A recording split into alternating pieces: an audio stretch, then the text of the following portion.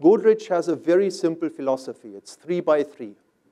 I have 3 product categories in which I want to lead, and I have 3 regions where I want to be relevant as an emerging market multinational company.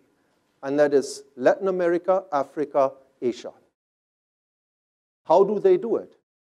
Well, some of it is simply I buy an asset in Argentina. I realize that they have hair color in a sachet, which is quite convenient. What can I do with it in India? By using frugal innovation, frugal engineering, working closely with my suppliers, I actually can make that happen. It allows me to actually open up a completely new prestige segment, upgrade my customers from hair powder to hair color in a cream.